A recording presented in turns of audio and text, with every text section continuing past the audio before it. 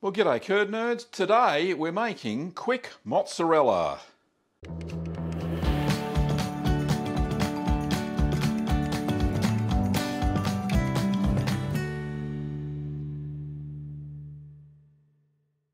Yes, quick mozzarella is very simple to make.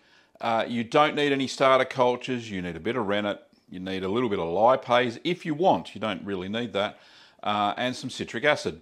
So this cheese is not to be confused with traditional or low-fat mozzarella, or even buffalo mozzarella or mozzarella di bufala, which the authentic version is called. This is just a quick and dirty mozzarella, not really a beginner's cheese unless you follow this tutorial, and I'll be showing you some crucial steps and things to look at when you're making this type of mozzarella. It's not for beginners. I must say that now. It's more of an intermediate cheese. Anyway, let me get on and show you how we make quick mozzarella. So firstly, we sanitize all of our equipment as always. I'm just boiling mine in a little bit of water for 15 minutes. The ingredients for this cheese is 4 litres or 4 quarts of whole milk, 1.5 level teaspoons of citric acid, which is dissolved in 1/4 cup of non-chlorinated water, 1/8 of a teaspoon of lipase dissolved in 1/4 cup of cool non-chlorinated water, and that's optional, half a teaspoon or 2.5 millilitres of liquid rennet diluted in 1/4 cup of cool non-chlorinated water, and 1 teaspoon of salt or some brine. So heat your milk to 13 degrees Celsius or 55 Fahrenheit, and while that is happening, we measure out all of our ingredients, making sure that that citric acid is indeed level. Adding the water, giving it a little bit of a stir to make sure it's all dissolved. Then I've got my lipase, which is an enzyme. Just putting that in and mixing that with some water as well. Now this needs to sit for about 20 minutes. So it incorporates into the milk properly, so always do your lipase ahead of time. We're measuring out the rennet, and we're diluting that in cool non-chlorinated water as well.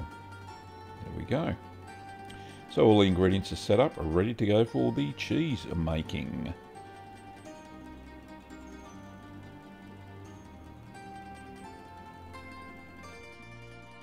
So at 13 degrees, we're going to add in our first ingredient, which is the lipase. Now, if you don't have lipase, that's okay. You don't really need it. It just adds a little bit of flavour the next day. If you're going to eat it the same day, don't worry about the lipase at all. So give that a good stir through. Now we're going to add the citric acid solution. So pour that in. And give it a good stir. Now you may see the milk slightly curdle. I'm now heating it up to 33 Celsius or 90 Fahrenheit. And before it gets much hotter, I need to check something. I need to check the pH or the acidity of the milk. So I'm getting a tablespoon there, and just scooping it out of the pot, and I'm going to test it with a pH strip. So dip that in. Don't put the milk back in because it might be contaminated with whatever's on the pH strip. And we're aiming for a pH of between 5 and 5.3. This is essential to make sure that your curds or your mozzarella will stretch. Now notice it's slightly curdled on the top, but once you stir that back in, the curdling kind of goes away. But we're heating that up now to the target temperature of the 33 degrees Celsius. Nearly there.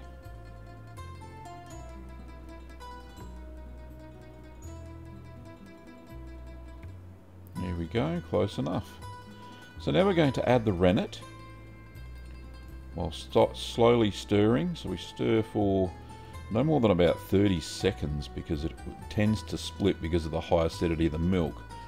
So no more than 15 seconds. Sorry, I'll correct myself.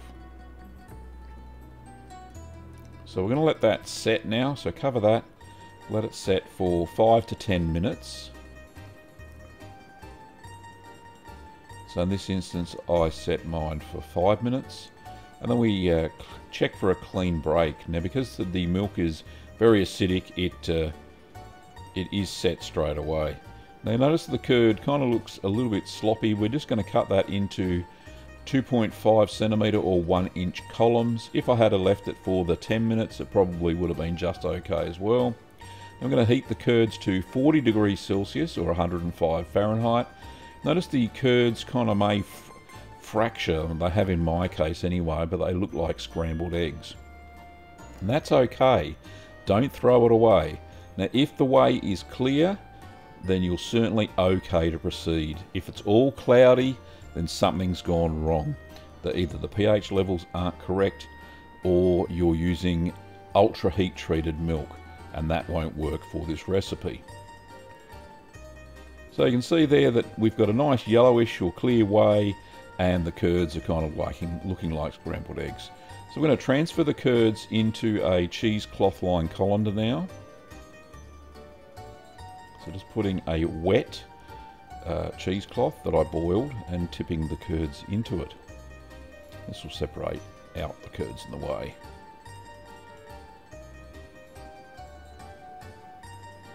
There we go. So we're going to place the curds, only drain that for about a minute tops. Now, to make sure that everything's gone okay, you will find that the curds don't stick to the cheesecloth. They should come away cleanly, and put them into a microwave-proof bowl. As you can see there, everything came away cleanly. Very good. Okay, so we're going to microwave on high for 1 minute. Now, if you don't have a microwave, I'm going to put an alternative recipe down into the description of the video so you can still follow along. Okay, 1 minute's up. Now some of the whey should be expelled, and just pour that off with your hand. Depending on the quality of the milk, this is very good quality milk, and I found that the cheese started to melt already. It was almost ready to stretch now, but I followed through with the recipe. Just give that a very gentle knead. It's very hot, and yeah, we need to pour off that excess whey. If it's cloudy like that, that's fine as well. So we're going to pop it back in the microwave on high for another 30 seconds.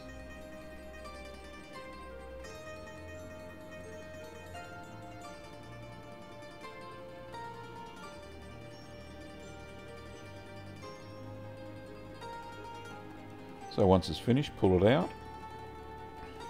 Just fold it over a little bit. This is very stretchy. I probably could have stretched it now. As you can see, it's very stretchy, but I wanted to get a little bit more moisture out of it. So pour off any of the whey. It's very hot. Just knead it a little bit.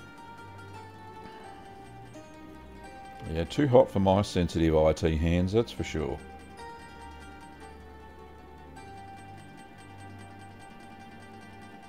So it's best to use heavy rubber gloves. I should have had them ready because I've made this recipe so many times now, and they really come in handy. These are nice and clean. I clean them after every cheese making session where I use them. So I'm just going to give them a wash in hot soapy water now, and then rinse them off. There we go. Also got some white vinegar handy in that bottle there, just not diluted or anything. Just give that a quick spray. And we're all ready to handle it. So carefully knead it to release some of the whey. Now, like I said, at this stage I probably could have formed it into balls. It is very stretchy as it is, but it didn't make a shiny surface, so I knew that it probably needed to be heated up a little bit more. So watch for the shiny surface, then you'll know it's ready to form into balls and put into the cold water. So it's not quite hot enough, it's not stretching enough for my liking, so we're going to pop it back in the microwave again in a second.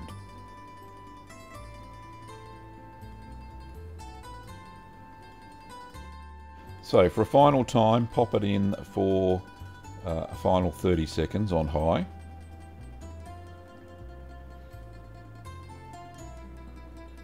Just cleaning off my gloves there. There we go.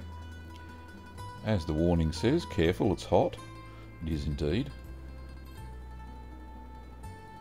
Right, so you can add the salt now, the 1 teaspoon of salt, or salt it to your taste, of course, you can do that.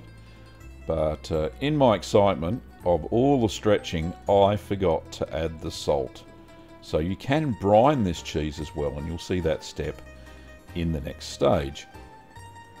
So after a good stretching there, don't stretch it too much as you noticed, but it's certainly hot enough to keep stretching. So it's ready to make that surface nice and shiny. I decided to stretch it some more just because I'm a show off. There we go. So the surface is now shiny on the mozzarella. So pull off a piece and form it into a ball shape.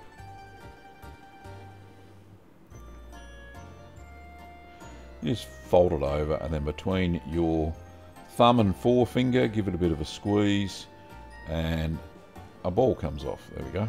There's one. Pop it in the cold water. Now, I used to put these in iced water, but I've changed that because I don't want them cooling down so rapidly on the outside that the inside stays hot. So I found that cool water works a lot better. So I'm just squeezing off another mozzarella ball there. There we go, pop it in the water. Probably get a couple more out of this.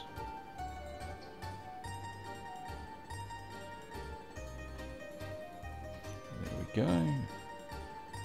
Nice and shiny.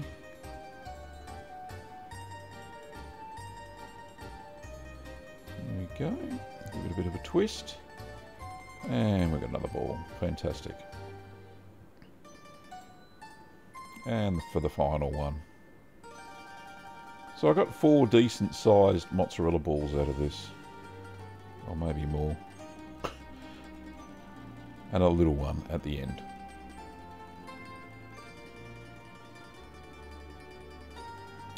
So we just allow those to cool for 10 minutes in the cool water.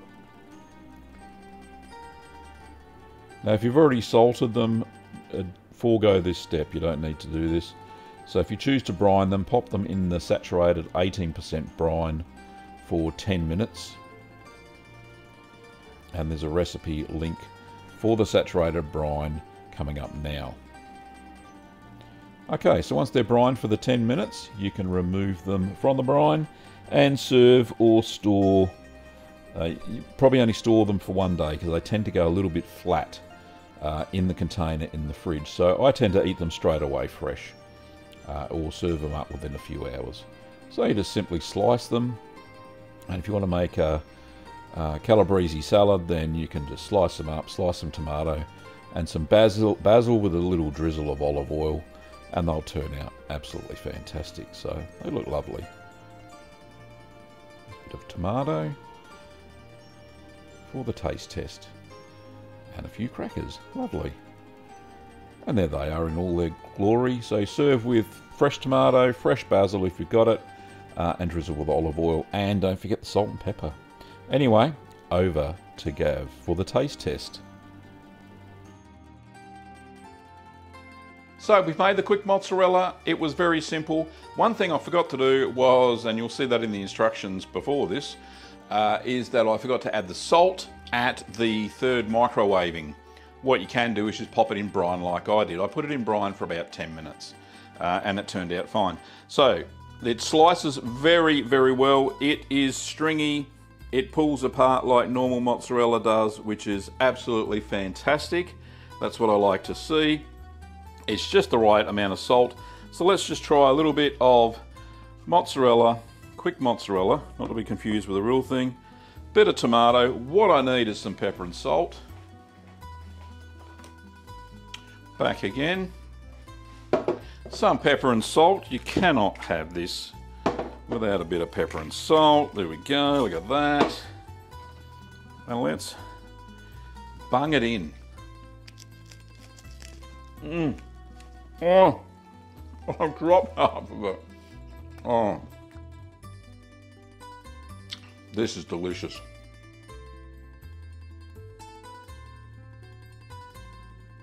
It's even got a little bit of a squeak to it. That is nice cheese. Oh, I'm dropping it everywhere. Too good to drop. No, that's very nice. It's not creamy like buffalo mozzarella. You won't get that with cow's milk. I used a nice unhomogenized milk, one of the best ones you can get here in Australia anyway. And it is salted just right. It's not creamy, but it is certainly stringy, and it tastes lovely. So there we go, look, there's some stringiness.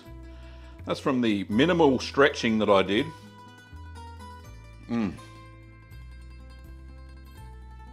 Oh, can't stop eating it, so good. It is a quick and dirty cheese, there to impress people and impress yourself. It certainly impressed me this time round. I really enjoyed it. So very simple to make. If you want to get the ingredients or the kits, pop over to littlegreenworkshops.com.au. You'll see there's mozzarella kits there. Yeah, you'll have no trouble making it from that kit. So if you like the video, give it a thumbs up. And if you haven't subscribed already, then please do so and ring that little bell, and you'll be notified of all the cheesy content on the channel. Well, thanks for watching, Curd Nerds, and I will see you next time.